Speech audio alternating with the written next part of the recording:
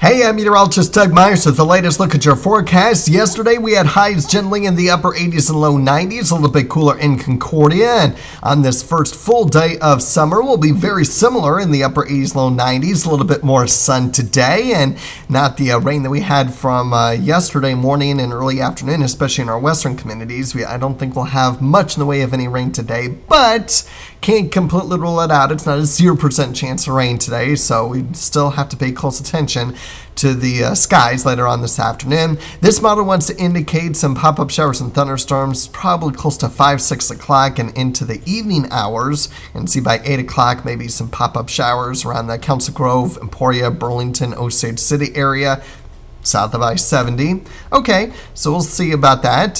Here's a look at our other computer model showing these showers and thunderstorms a little bit earlier and a little bit more widely scattered. I don't see much in the way of rain developing today.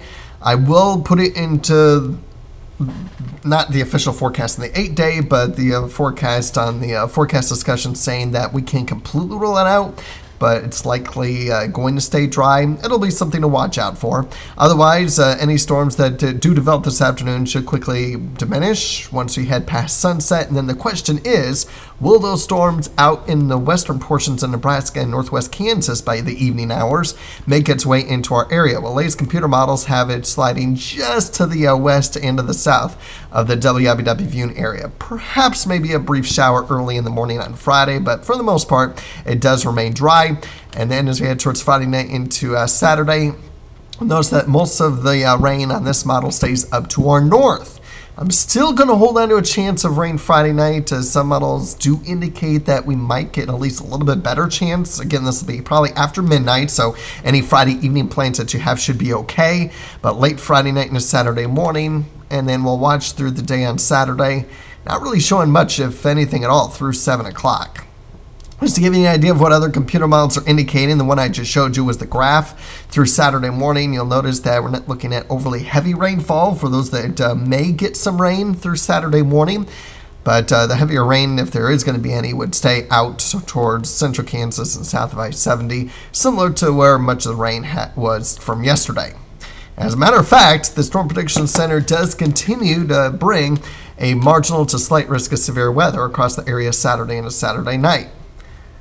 Okay, so we're still monitoring it.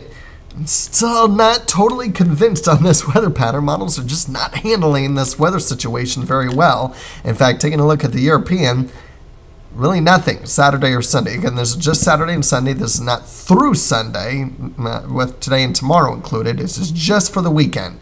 So most of the rain staying in western Missouri. The GFS, still not much.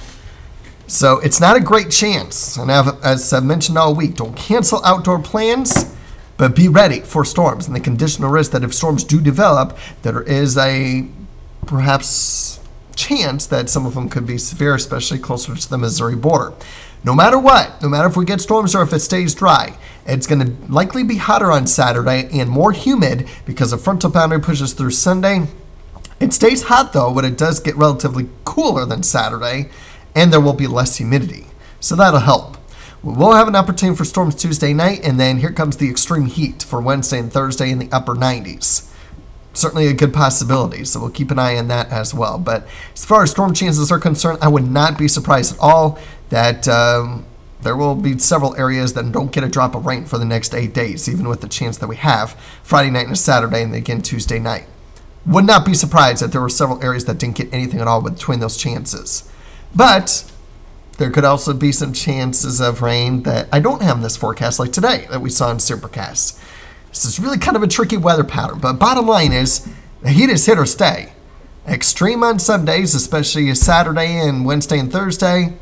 Just general hot on the other days, but it's going to be hot. Get ready for that. So have a great day and stay cool and stay safe.